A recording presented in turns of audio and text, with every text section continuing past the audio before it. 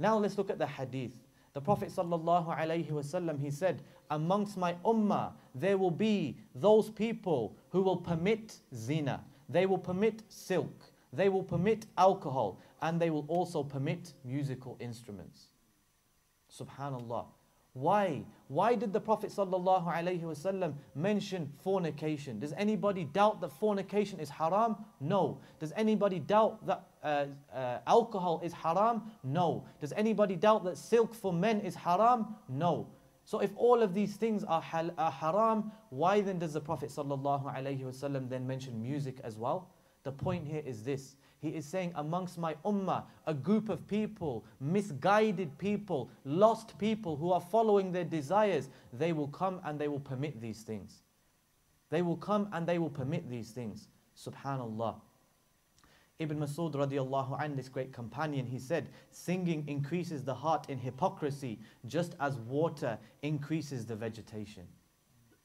So just as you see the plant and it grows, subhanallah, do not cause hypocrisy to grow in your heart the same way. Do not water your heart with hypocrisy, which is singing and music. And Umar ibn Abdul Aziz, this great tabi'i, he was advising his sons. He was advising his sons. Now, when we as parents, we advise our children, we're going to give them sound advice and the most important advice. Where is Allah? We're going to teach them about Tawheed. We're going to teach them about Sunnah. We're going to warn them against shirk. So this is an extremely important thing that he says. He said to his sons, "O my sons, stay away from singing because it excels the heart in hypocrisy the way water causes the grass to grow." Subhanallah. And now, ikhwani, in the 21st century, we have these so-called intellectuals and they come and they say, yes, music is permitted. Music is allowed, it calms you down, etc. And they call themselves intellectuals.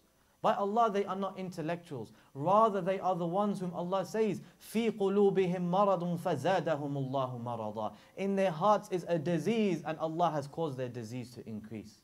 Because they follow their own whims and their desires, and they put the hadith of the Prophet ﷺ to one side. They put the narrations to one side. They put the understanding of the companions to one side. These are a people who have left the way of the believers, and rather they are just going upon this path which is going to lead them to destruction.